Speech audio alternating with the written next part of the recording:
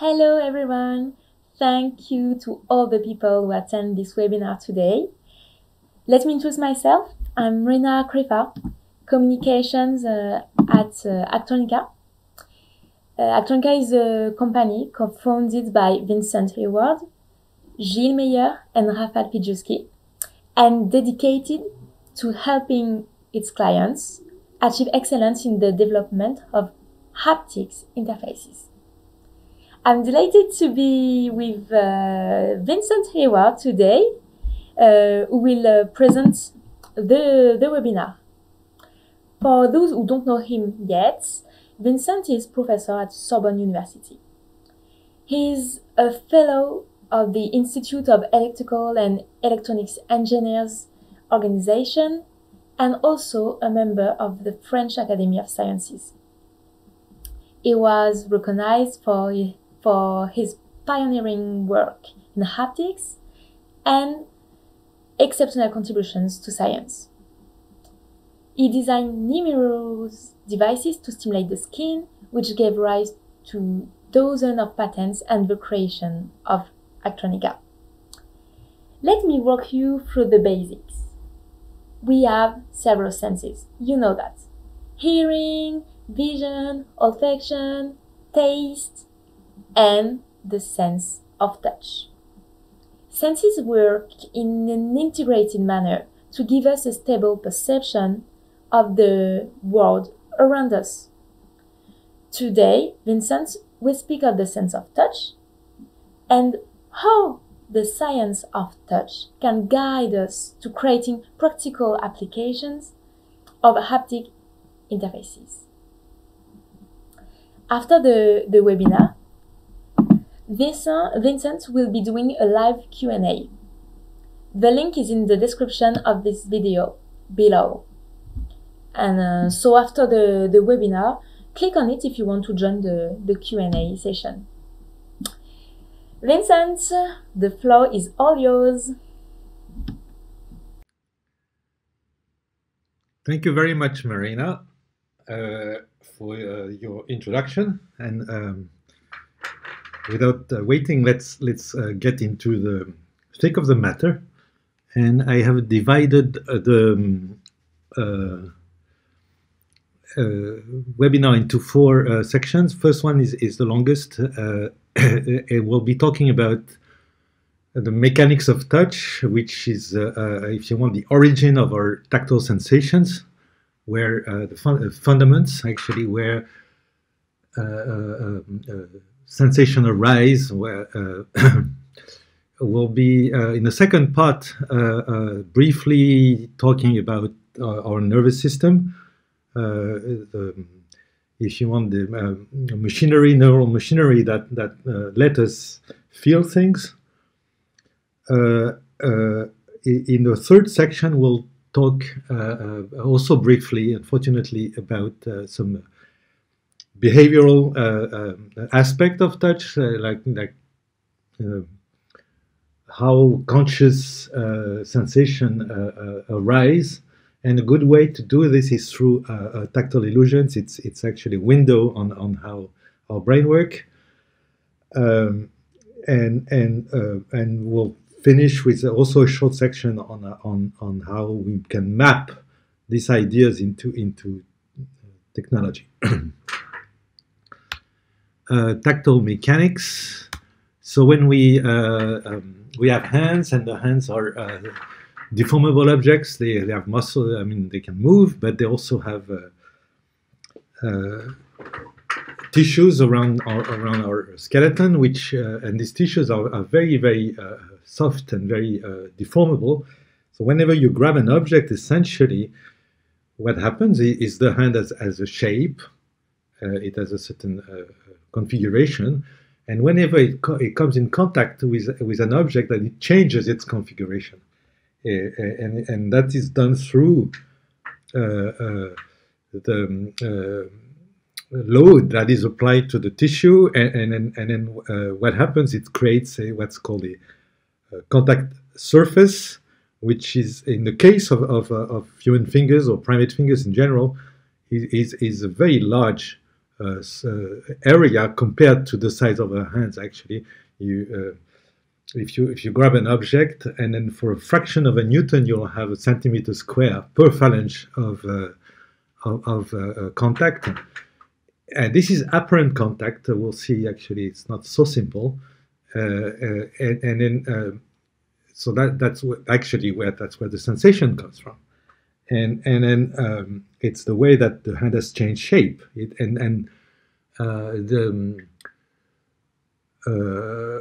This change of shape, of course, is picked up by nervous receptors, which are inside the skin and also in the muscles. And we'll be talking about them a little bit later. But the second thing that happens when you touch an object in general is that it creates friction. Essentially, the objects in contact are reluctant to slide. They tend to stay together at zero speed, zero sliding speed, and that's friction. It really prevents motion, and that actually allows us to walk and to hold objects. But if you insist and you load the contact sufficiently, then it starts sliding. So, and that's a dynamic friction, and of course, during sliding, a whole set of new phenomena are taking place, and that's a second, a very important source of tactile information. And there's a third case also, which is totally critical, is whenever you put your fingers on an object, then there's a collision that takes place. Even at slow speed, it's still a collision or an impact. If you want, the finger makes against the object, and that also causes a mechanical activity in your fingers, which creates tactile inputs, if you want, which are consciously turned into percepts. So let's look at a small detail. Actually, here you have my finger, actually, which I imaged with an ordinary camera and a small, simple optical setup, which makes you visualize actually this apparent contact that the finger makes against an object. In that case, the object is a sheet of glass. But the trick here is that I have put a small 1 millimeter bead actually between my finger and the glass. And then you can immediately observe that the consequence of that very small object are very remarkably large. Actually, it's like if you look at the crater, it's like 6 millimeter in diameter, whereas the object that caused it is only 1 millimeter. and so that's very much characteristics of the mechanics of touch. Actually, what small things, if you want, have big consequences. In space and also in time, as we'll see later. So there is no, if you want, easy applicable principle of locality. Even local object in space have consequences on large portion of space on our body, statically, as is shown here, but also dynamically, as we'll see a little later. And in time, of course, because actually our anatomy is such that the mechanical perturbation tend to, if you want, propagate and then last quite a bit of time. So that's also something to account for, and we'll see examples of that and how the brain takes advantage of it.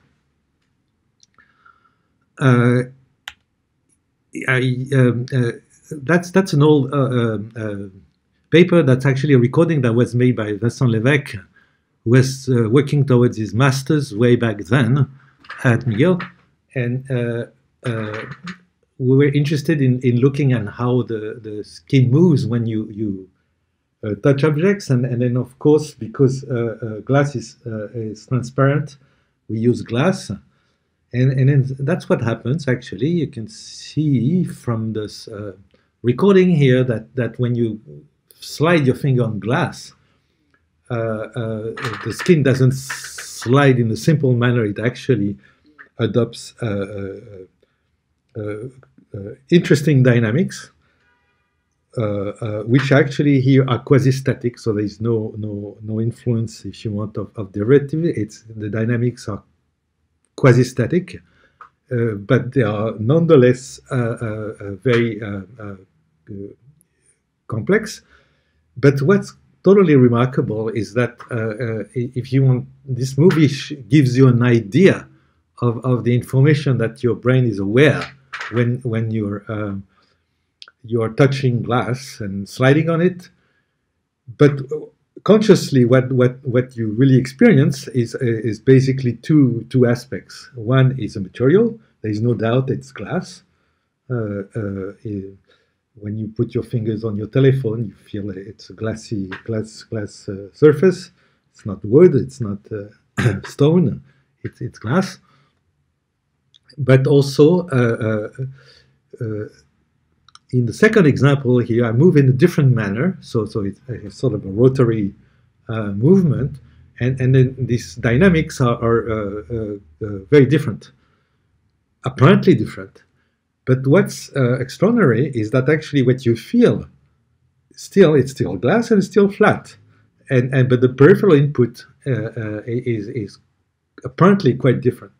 So what the brain is doing here is actually extracting properties about what's of the external object from this movement and discounts all kind of perturbations. And this is an example. One perturbation is actually the way you move, and it really influences the way the skin receives information. And yet you have this constant sensation, which is independent from all this perturbation. And that's something which is remarkable across all senses of the brain's ability to extract a relevant aspect of the world, which are useful for telling what it is, and then take out, if you want, or discount all the perturbations that are not informative. So this is known as constancy. There are lots of examples of that in touch, in audition, in vision, and in taste. But here we have a very beautiful example of it. And that gives us hope, actually, that it's possible to make plausible haptic interfaces, if you want, if you are able to create a machine that gives the information that's needed, and then the brain will discount, if you want, all the wrong aspect of it, and then you will still experience the correct, have the correct experience. So that is the trick, is to know what these constancies are in touch in order to take advantage of them to create effective interfaces. In the next slide, I'll show also a movie which was made a long time ago by the authors at the bottom of the slide here, but it has inspired me all these years. And it's what it shows actually is how a small punch, which is moving here at the rate of 120 oscillations per second, and impacts the skin. And if you look carefully, look closely, actually, what you see is actually these waves that emanates from the impact, and then propagates all around. And so that's actually quite interesting, and then that gives you a second example of this non-local aspect of tactile inputs, and how the neural machinery that we have is geared to remove them, actually to discount this non-locality, because what you would feel actually if you had a little punch like this impinging on your skin at a rate of 120 impacts per second, you would actually feel a small point, a small vibration at a small space where in fact the perturbation propagates over large distances, and that's necessary. That's the nature of mechanics. That's the way they are, and there is nothing you can change. So that's also gives us an idea in terms of designing good haptic interfaces. Actually, during the lockdown, I made a small experiment. I took a small vibration sensor and glued it to my finger. And essentially, I recorded, if you want, this mechanical perturbation propagating inside my finger at two different places, in the nail or in the proximal phalange. And then actually, I'll let you hear what the recordings I made corresponding to, if you want, rubbing a cork surface or tapping on it. So let's listen to that. So that's the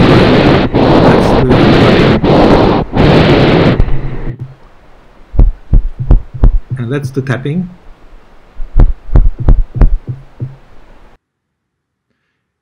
And so that actually gives you another idea of the sort of information that your brain receives when you interact with object. And here I gave the two canonical example, which is sliding and then tapping, or collisions, if you want. And then clearly there is a lot of information contained in these signals. And once again, it's quite amazing, because what you actually feel is cork in the two cases. and so also that also gives us hope that we can make haptic devices that are reasonably simple and despite these complexities and really interesting physics, would work very well. In this example here, which was arising for a collaboration with Jean-Louis Tonard, we were interested in giving an example that's very non-intuitive. Every textbooks and for more than a century and a half, we're told that actually the quality of objects comes from their topography. So essentially, if you have a surface that's not perfectly smooth, it has texture, if you want, like fabrics or wood or stone, that actually you experience the material through this topography. and here we just show that's perhaps true, but it's not all. The whole story is not complete. We actually took samples were perfectly flat. In that case, they were optically flat, meaning that basically the flatness was at almost at atomic scale, perfectly mirror. And then, but there were two samples. One was made of glass, and the others was made of plexiglass, which is polymer. And they are both transparent, but we control for the visual inputs. We control for the thermal inputs also, so they were brought at the same temperature, or they were brought at the temperature of the body. And yet people could tell them apart without seeing them, without feeling them thermally. Purely mechanically, they could tell actually that one was they were different. They were made of different materials, but there was no topography at all. And then somehow the discrimination performance was linked to the water content in the fingers of the people we asked to perform that task, which is quite interesting, and it points to a really fundamental aspect of the tactile interaction, which is the role of water. If you are not using tools to feel things, and you use your skin directly, you actually touch the world through a material called keratin, and that keratin is actually the same polymer that is a natural polymer that makes your hair. But it's a slightly different one on the fingers, but it's the same family. And it has the property of being avid of water. So essentially, if you put your hands in the water, then the keratin will absorb quite a large amount of water. And if you don't actually, if you wave your hands in air, then you would actually dry it. It will evaporate. And so the water content changes dramatically through fairly short timescales. And that's a dramatic effect actually on the interaction you have with the world. And I'll show that in here. So essentially what we're looking at here is again imaging the contact that your finger is making with a sheet of glass at the very initial moment. So the second actually, the millisecond you touch a sheet of glass, you would imagine or intuitively believe that actually the fingers make a huge contact area, as we've seen in earlier slides. But that's not the case. Actually, here the resolution of the apparatus that images that contact is quite good. It's a high resolution, high quality camera with many thousands of pixels across, and yet you can't hardly see this contact is very small.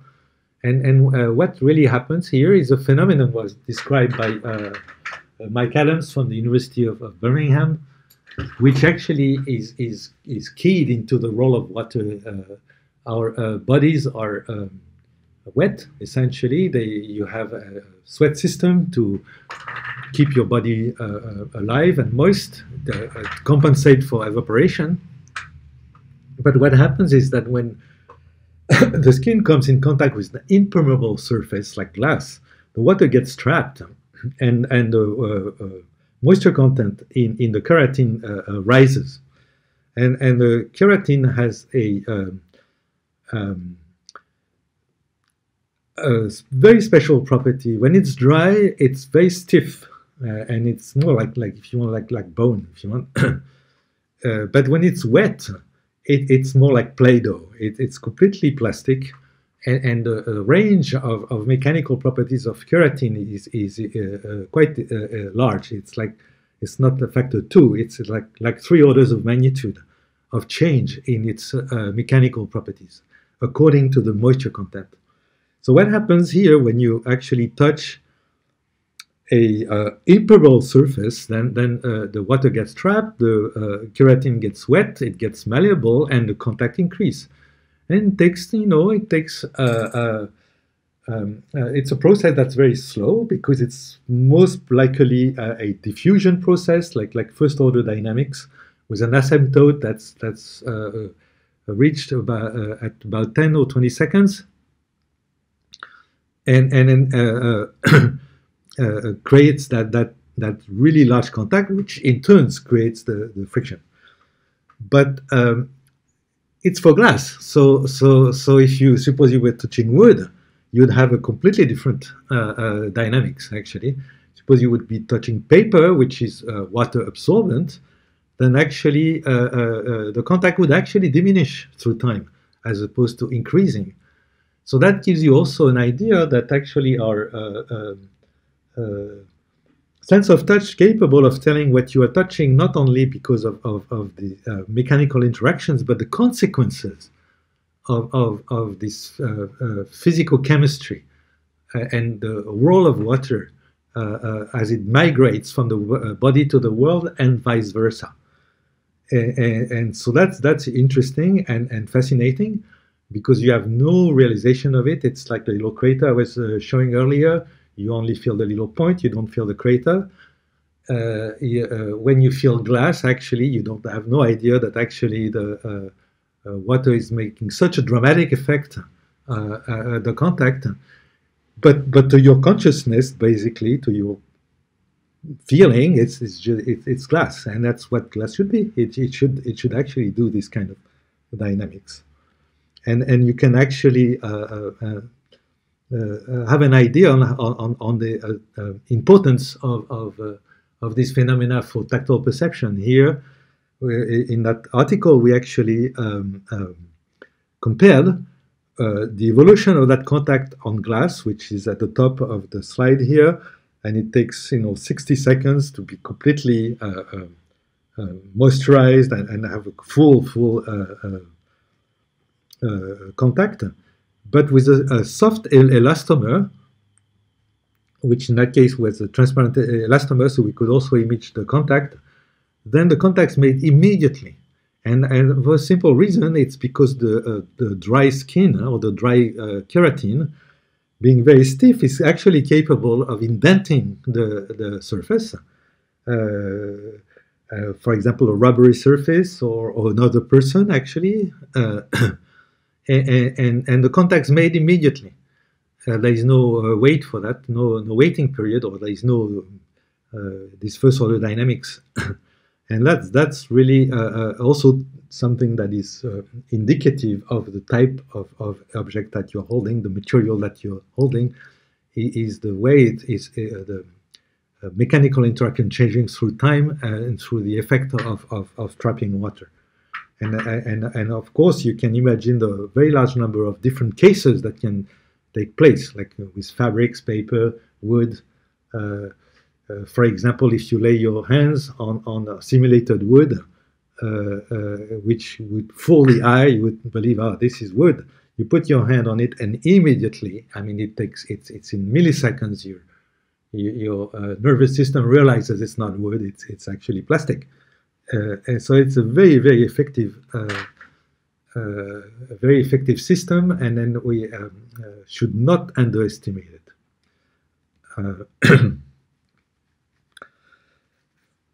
No, we heard these sounds that this acoustic perturbation that contact make when you hold and rub objects. And then so with Jan Wiesel here, who supervised that study from the University of California at Santa Barbara, we actually recorded the whole hand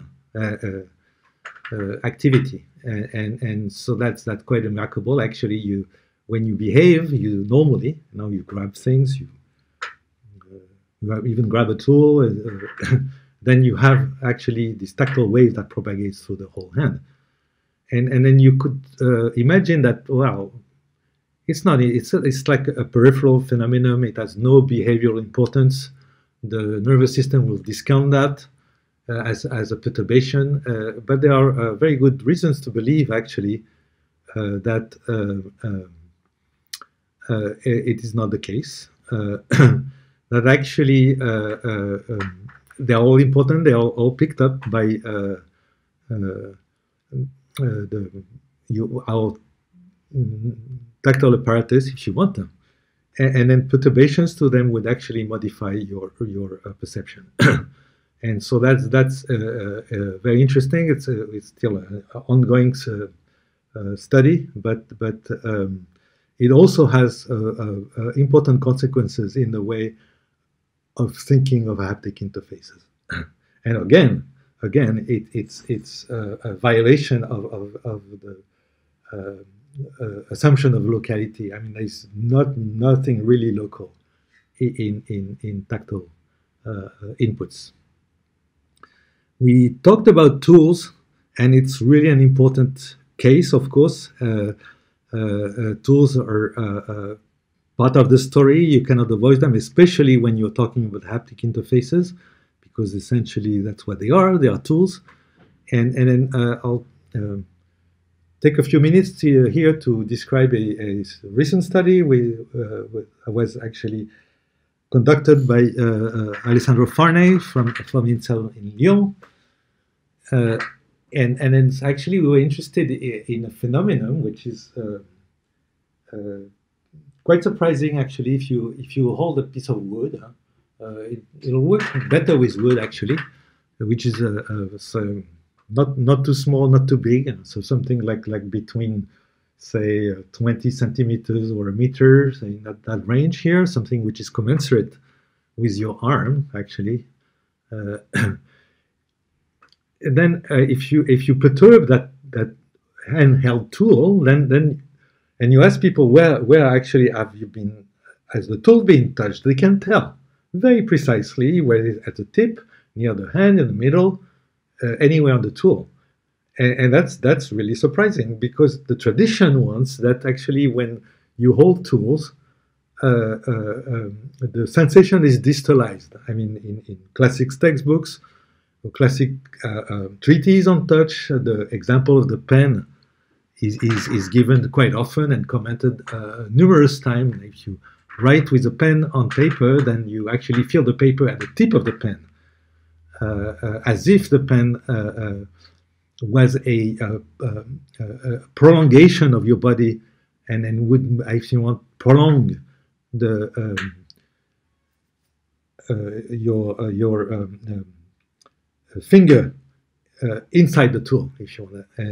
So that's what's called distalization. The sensation is no longer on your body; it's actually away from the body at a distal location. And then there's a second possibility, actually, when you hold a tool, is that it would be projected. Like, essentially, the sensation is either in your hand. If you attend to it, actually, you can do that. If you pick up a pen now and then you play with it, then you can actually attentionally drive your perceptual system to attend to the sensation on the hand or at the tip. But there is a third possibility, which is the embodiment. It means essentially the tool in normal use, if there is no, if you want a strong top-down effect from attention, then actually the tool becomes you, and not in a motor way, like it's been described in the literature, but also in a sensory way. And that's really interesting and really important also to understand when we're designing, making haptic interfaces, that actually the object that you're in contact with can become your body in a sensory way. and that's really hard to explain.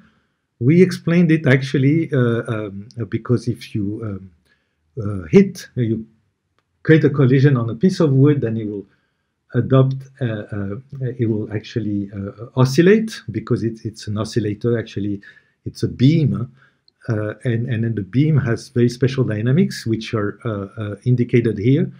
And in fact, the waveform that is created by an impact on the tool depends completely on the what we call initial conditions, that actually where the impact has occurred. So if it's proximal or distal on the wood, then you would have a different waveform, and very different. In fact, so different that it's a classic topic in mechanics. It was the solution to the dynamic equation that governs sticks or beams, if you want, was worked out by Euler a long time ago, and also Bernoulli. And what they found, actually, the natural frequencies, or if you want, the components of that vibration, are in strange ratios, which are indicated on the slide here.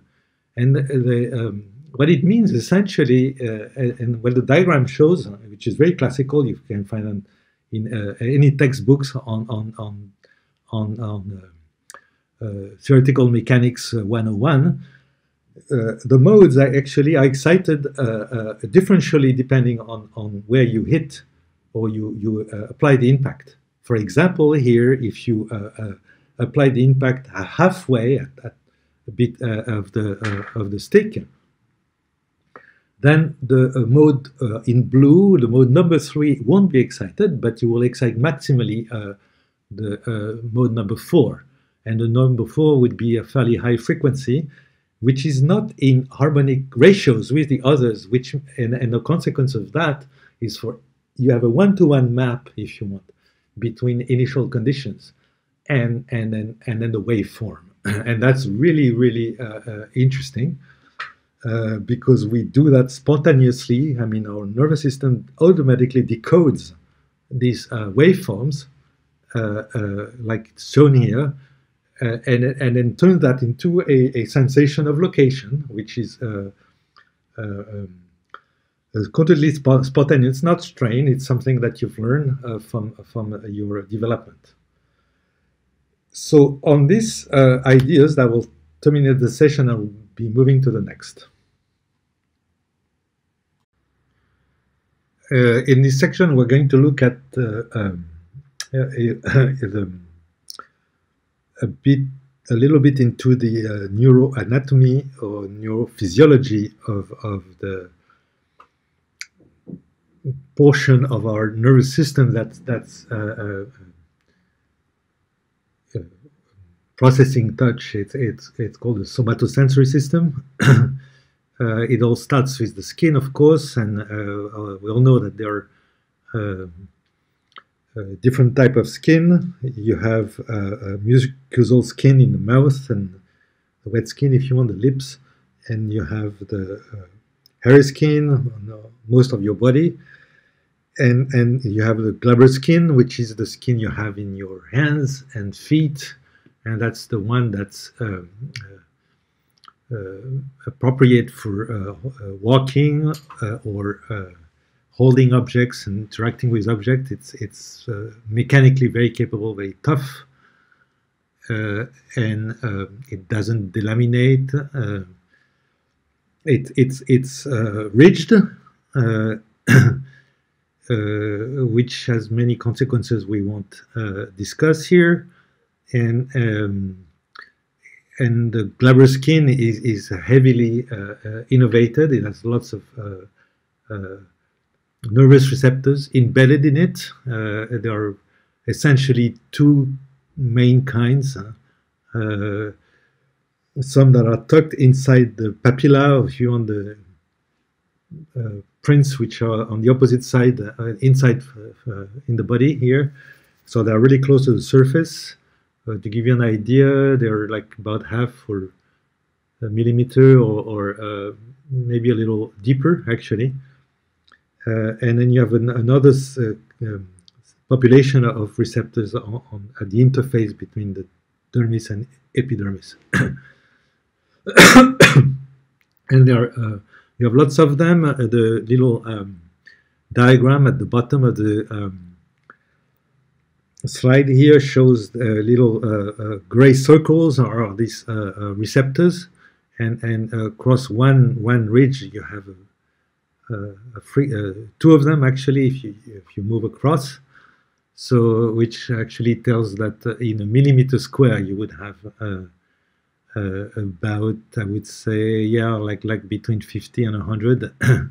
So it's a lot of them actually. And then you have sweat glands, which are really important to keep you alive, and has the function and the consequences that we discussed earlier of keeping the skin moist independently from the ambient condition. But of course, the hydration of the skin varies tremendously according to whether you're in contact with something or not, or whether you're in a good health, or etc., etc. And the glabrous skin is connected to the bones by a very heavy network of collagen fibers, which actually fills most of the space in between the skin and the bone, along with the pulp, which is a global fatty tissue, which gives these grabbing properties that we looked at earlier. and mechanoreceptors, or these sensors, they fall into two categories that we are indicated on the diagram here, but there is a third which is not associated to the skin, but in deeper tissues. It are shown in green here. They are fairly large. You have a couple of hundreds in the hand of them, and they are really, really, really sensitive to waves. to vibrations propagating in the tissues to an extent that is really, really remarkable. They work at the limits of physics, so they really pick up tiny, tiny little perturbations applied to your body, and you have them all over the body, in fact. And they are really interesting. They are particularly important when you use tools, of course, because the tools doesn't have the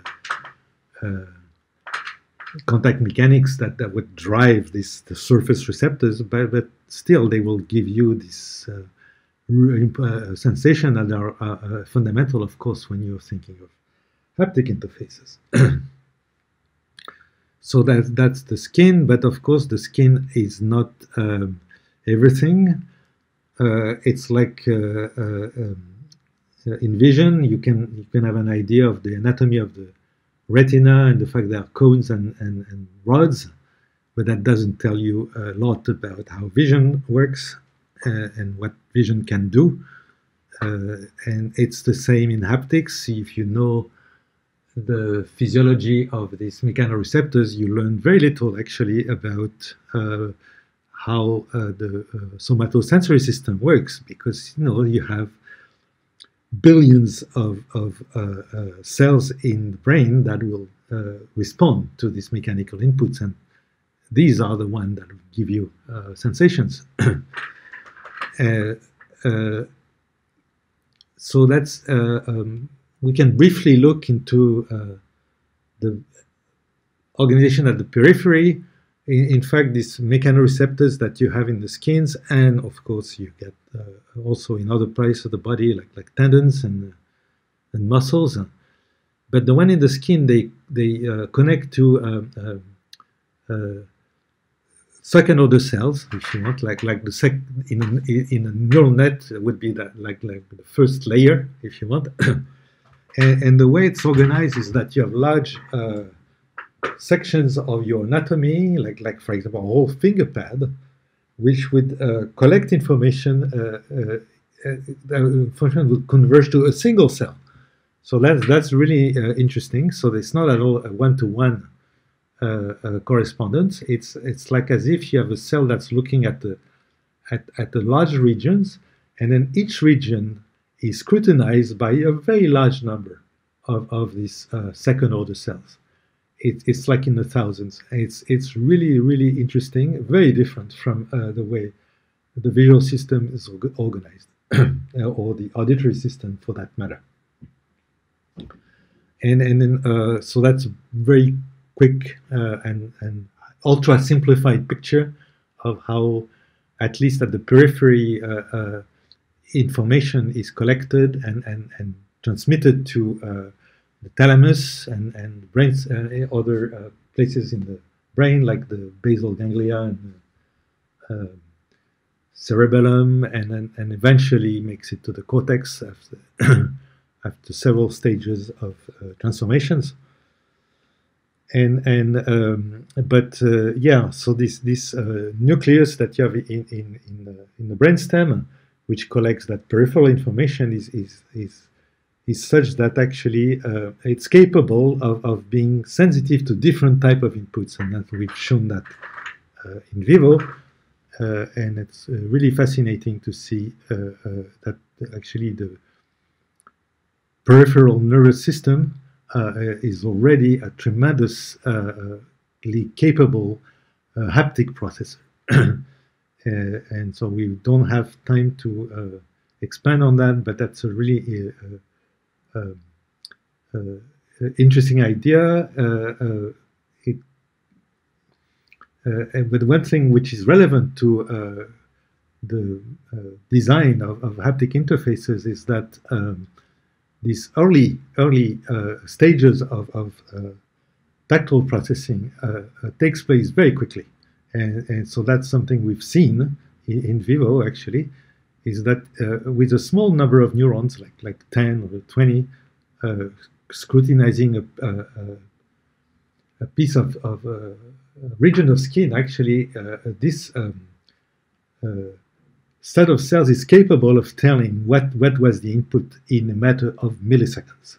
And so that's really what is the lesson here. The tactile system is really fast.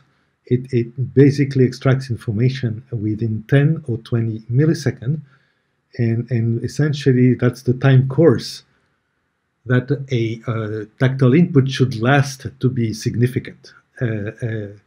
And so that's really useful to know.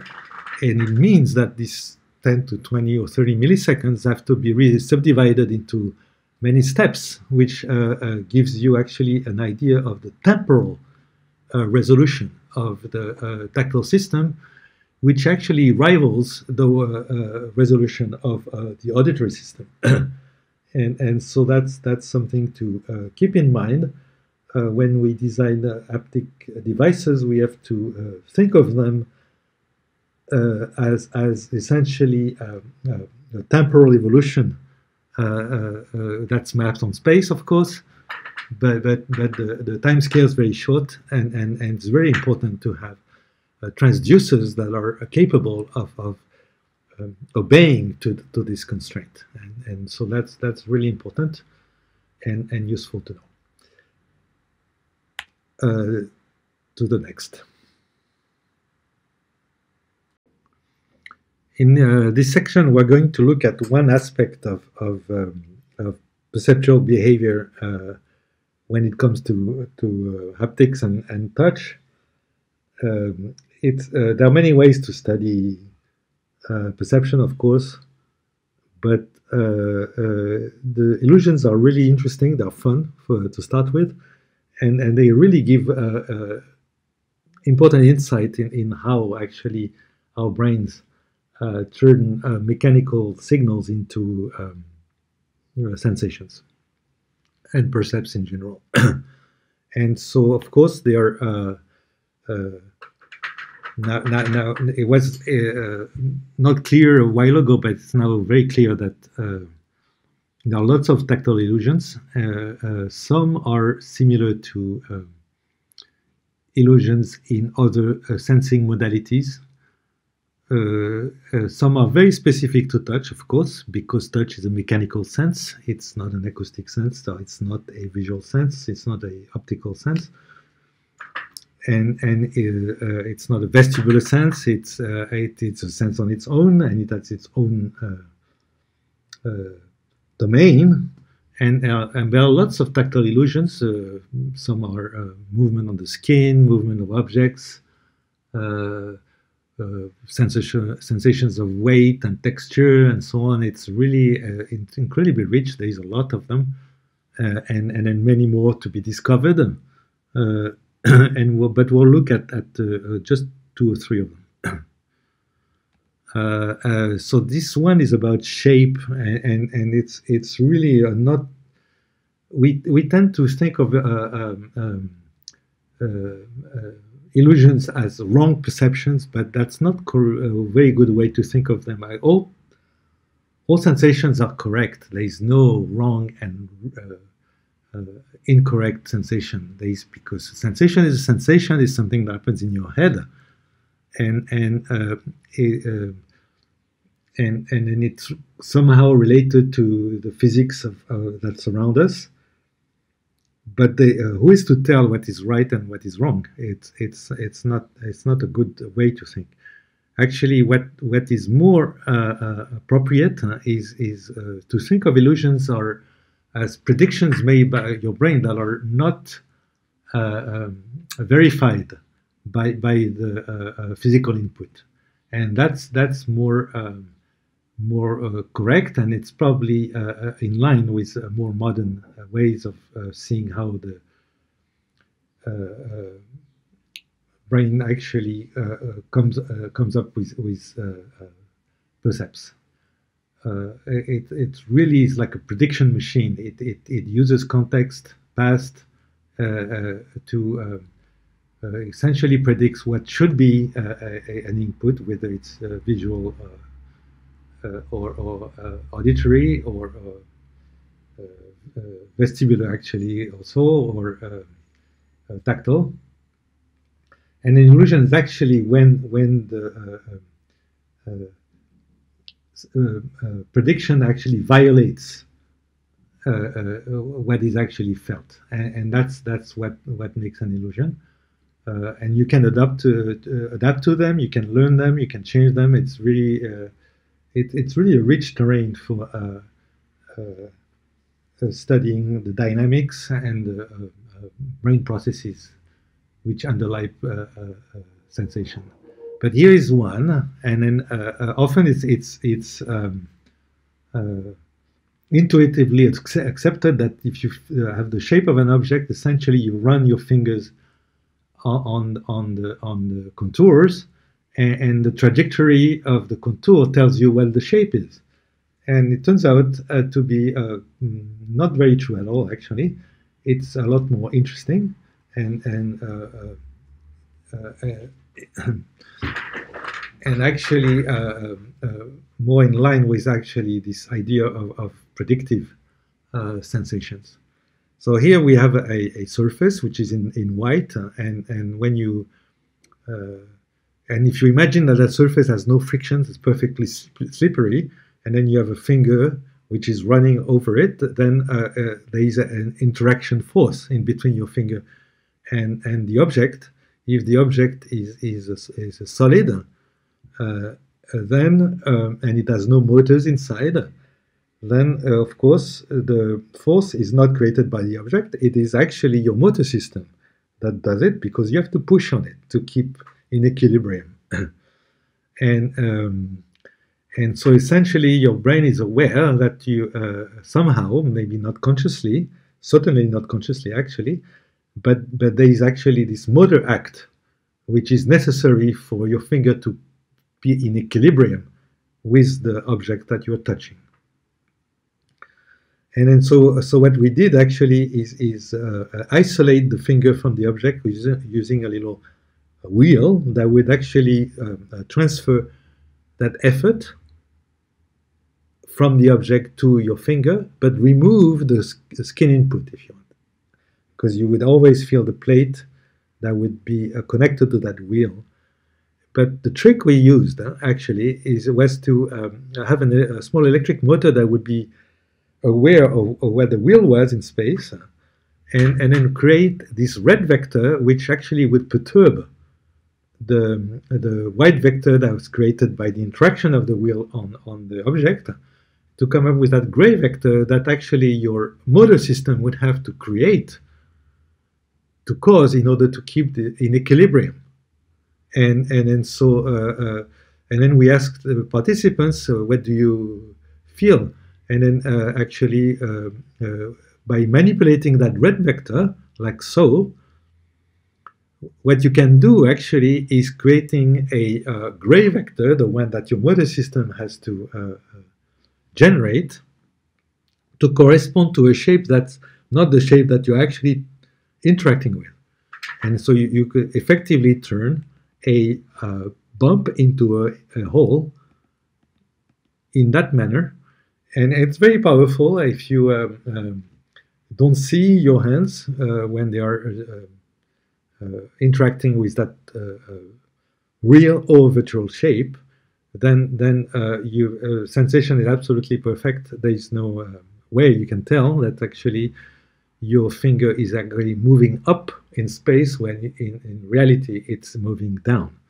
And that's really powerful, and it's the basis of many effects that are used today to create haptic interfaces with electric motors or electric actuators or others, which basically the principle is always the same. You associate a mechanical response to a particular motor output, and then the brain will actually anticipate, or it will actually predict a sensation, and if the connection is correct, then you'll have a perfectly spontaneous sensation that is as good as the real, actually. but the conditions could be quite different. So that's how you create click buttons and even texture and stuff like that. There's a lot that you can do using exactly the same principle. And there are also aspects also of this idea of shape. So of course we cannot go through all these different cases, but here's one that's quite informative. You can also create shape by simply doing this little trick here. You have a little robot which actually is on wheels, so you can push it sideways and backward, forward, sideways in the plane.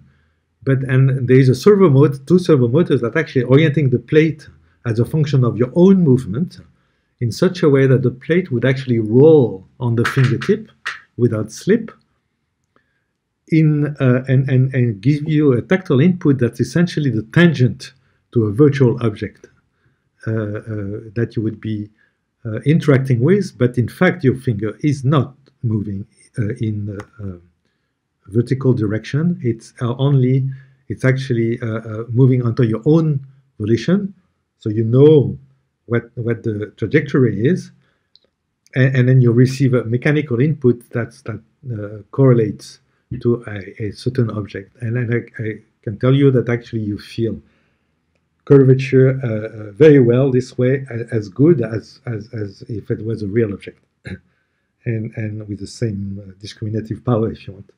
And so that's really interesting. They are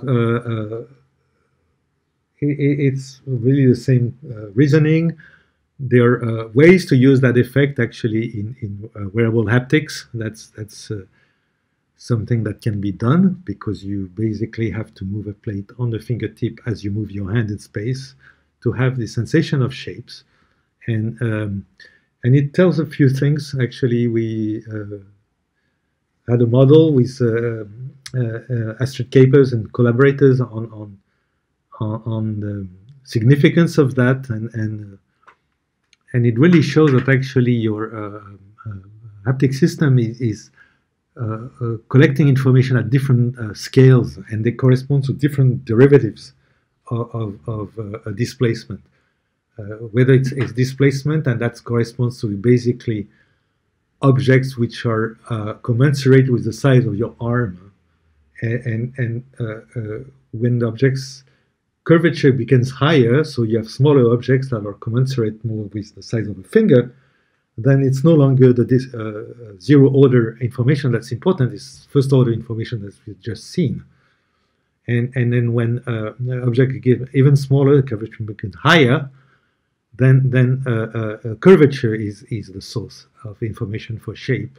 And that's really interesting, because it gives you a scale space in which you can think of haptic devices according to the scale of objects that you would like to represent. And then we'll terminate that section with a comment on what Marina said at the introduction, that actually sensors work together, and it's each sensing modality has its own power. There's no hierarchy. They are simply evolved to solve different problems and different physics that help us to behave, eat, and survive, and enjoy. But there are common effects, if you want, from a sensing modality to another, and one of them is the phenomenon of adaptation, meaning that if you have a persisting input, persistent quality like color, an illumination, a sound, a certain pitch, then you actually adapt to it, and then if you remove that input, then you would actually experience an after effect, which is the opposite in the perceptual space of that sensation. Like if you look at the red patch for a long time, which is well illuminated, and then you lay your eyes on white surface, then you'll see a green patch for a while. and that gives you a time scale, which is important to understand how the perceptual system adapts. And that's true for motion, and motion can, you adapt to motion on the skin, and you can adapt to motion on the retina. And what that study shows is actually if you adapt to motion on the retina, then you'll have an after effect on the skin. And if you adapt to motion on the skin, then you'll have an after effect on the retina. I mean, I'm using not very scientific terms here, but you know what I mean. It's like you have sensations that are of motion which are cross-modal. And so that's a very important whenever you design interfaces in general, that you have to pay attention to all sensing inputs, because they're all actually put together by your brain to create a particular experience. And none of them should be neglected, and it's very it's really an important part, which has been, as I repeat, illustrated in many, many different ways across this history of perception science. And I'll terminate on this experiment here, which is basically an illustration that the brain uses a tremendous amount of priors, like prior knowledge that it has about how the world should behave. And there are many of them, and they are associated to the physics that surround us, like the way things happen normally. And of course, a very important property of the world around us is that we are all immersed in a gravity field, so objects always fall, and they all fall in the same way as Galileo showed centuries ago. And so basically this acceleration of gravity is a really important prior that your brain has internalized. It's been shown many ways in order to be able to solve perceptual problems efficiently. Here's an example. Here you have a stick, and inside the stick you have a vibrator and a transducer, if you want, that will make the stick vibrate according to a signal, and the signal actually imitates the vibration that would create a ball rolling down the stick when it's inclined. And of course, the ball is virtual, you cannot see it, but because it looks like a stick, you could accept that actually it's hollow and that there's an object inside. And so the diagram actually shows that the rolling noise basically has a very important simple property that the velocity will increase linearly with time if the angle is constant. And that's what Galileo showed a long time ago. And all objects around us, if they roll, they do that. and if you simulate it, then you have a very spontaneous, I've never seen any exception actually, spontaneous transformation, perceptual transformation of that unidimensional signal, which is a vibration, into a sensation of place. So you really can tell where that ball is inside the tube as you move it around, as you change the inclination of the stick, then you can actually tell where the ball is. And it's not there's no cognitive involvement. It's completely spontaneous. I've never seen any exception. It's very robust and really shows that actually when you design interfaces, you really have to obey these priors that your brain has learned from the day you're born, and integrated and then relies on in order to make sense of the sensory inputs. So with that in mind, I'll move to the next section. So we'll finish this, terminate this webinar by a few comments on haptic technology and how these ideas map onto physical devices. I'll just want to spend a little time to comment on one device that was serves enormous service. It's basically it is actually a system that's takes advantage of a good understanding on contact mechanics and how contact mechanics drive the mechanoreceptors in the skin. So basically you have an array of 64 piezoelectric bands packed into a centimeter square active surface, which actually is capable of giving you a very detailed and realistic, actually, tactile sensation at the fingertip. But it's interesting from the different viewpoints. This device was scientifically incredibly successful. Very large number of really cool papers came out of its use, and also understanding, also very good application, like Vincent Levesque actually in his PhD did a wonderful application of that device to creating tactile drawings for textbooks for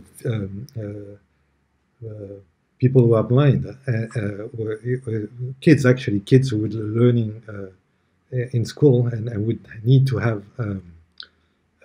raised drawing, and then the idea was to replace the raised drawings on paper by technological display that would be programmable, and that actually worked wonderfully. What didn't work, and that's interesting, is the industrialization. We actually attempted to industrialize that system 2 or 3 times in different ways for different purposes, but each time was the same problem. It's too complicated and too expensive. So it's really interesting. It's technically very successful, scientifically excellent, but it just didn't make it as a viable product, and simply because it's too complicated and the numbers are too small. So that's really a big lesson. And at the company, at Actronika, we actually looked at different ways to create sensation of dynamic touch, which is actually the most, if you want, industrially accessible and the most useful, and the web that really can be used to make really great interfaces that are easy to use and pleasant to touch, and technically sufficiently mature to be able to be turned into products. So we look at different ways, and that table here looks at different transducer ideas that can be used to create dynamic touch. And then we really focused on one, which is essentially the electrodynamic transducer, which basically is a prime mover based on Lorentz force, for many reasons, because it's well understood and it's industrializable. It's possible to be mass manufactured, and actually, if it's well used, you can use it to all kind of, for different ends. So it's really a useful transducer. It's not something that is, if you want, confined to a very small sector. And so I could spend more time commenting on all the different techniques that are applied today to create haptic interfaces, but really the electrodynamic transducer is really what we focused on. We also worked right now on piezoelectricity, which has its own advantage and limitations, but in certain cases that's really also the way to go. Actually, Actronika, we're not wedded to a particular transducer technology. We are mostly interested in creating good interfaces, and whatever transducer does the job, we'll use. So that's really what we're about. And but really, for the electrodynamic motors, we've developed devices that really are really good. They have all the properties that are important, like their mechanical time constant are very short, so they are really appropriate for all the reasons we talked about. We can create all kind of effects with them, provided that they are used appropriately. And we've made them in different form factors. There's the one I'm showing here is the standard model. That's the one we typically use to develop prototypes, because it's actually already manufactured in large quantities, and it's working at the limit of physics. So there is probably very little improvement that can be made to it. It's really almost at the asymptote. But that's what it is. But we've also developed other types of actuators with different form factors and different magnetic arrangements, which are appropriate for special applications. and so with that, I will thank you for having listened to that webinar, and then I'll be taking questions. Thank you very much. Thank you very much, Vincent, for this presentation, and thank you to all the participants. I hope that this conference was insightful for you. You will be able to watch again this webinar on Actronika's YouTube channel. We will, of course, send you the link. Now, I'm sure you have many questions for Vincent. So to join the live Q&A, click on the link in the description of this video below. Bye everyone, and thanks again.